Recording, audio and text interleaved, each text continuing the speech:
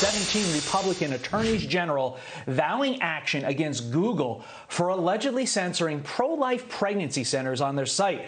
Top state prosecutors calling out Democratic leaders, congressmen and women, attempting to pressure the tech giant to, quote, discriminate against pro-life crisis pregnancy centers in Google search results, in online advertising, and Google Maps.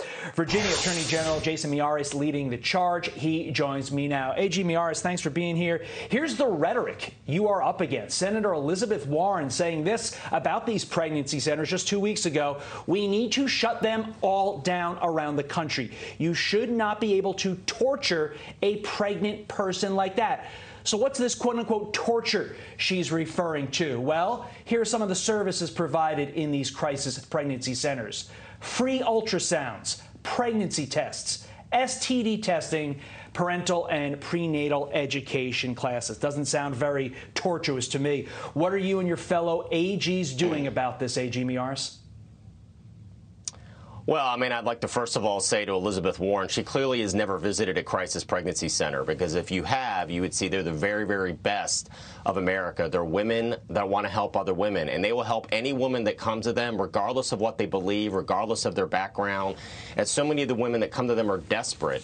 And so the idea that she would use, as a United States senator, threaten the full force and power of the federal government to close a private charity. This isn't a public institution. These are private institutions funded by the generous gifts of their donors, all because she doesn't agree with their worldview. That is the opposite of what a diverse society can do to survive. And so you had, on top of that, several members of Congress who sent a letter to Google saying, we do not want to allow crisis pregnancy centers to even advertise, even to be allowed to advertise on our platform, or even to show up on Google Maps. Now, Google controls over 90% of all the web searches in America today. And so I can't think of any more gross abuse of power in which you use the full force of power of a monopoly to shut down an idea just because you disagree with them.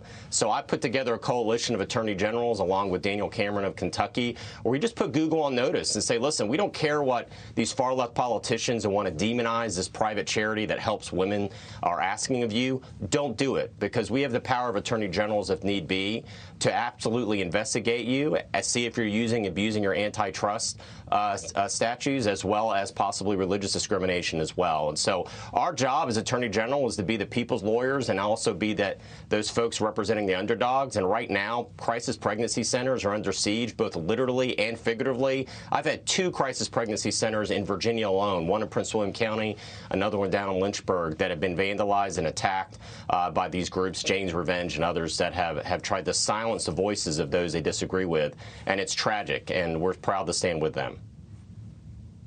It really does beg the question why the party of quote-unquote choice is so worried that a woman might get a range of options when faced with a pregnancy. Why the Democrats only want you to have the option on your search results to terminate the pregnancy is telling. AG Jason Miyares, always a pleasure to have you on the program. Thank you, sir. Keep us posted on your work in this area. I'm Steve Doocy. I'm Brian Kilmeade. And I'm Ainsley Earhart. And click here to subscribe to the Fox News YouTube page to catch our hottest interviews and most compelling analysis.